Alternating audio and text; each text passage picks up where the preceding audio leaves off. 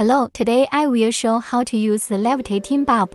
Place the base in a level position and plug it in. Hold the bulb up with both hands from top to bottom. In the center, you will feel a strong magnetic force from the base. Then slowly release your hands. If you feel the magnetic force attract you to the side of the base, pick up the bulb again and float it from top to bottom. It may feel a little difficult when first time to use, but once you master the levitation technique, it's very easy. If you still can't levitate after trying more than 10 times, don't worry. Unplug the power and let the product rest for an hour. After an hour, you repeat it again, it will more easy to float.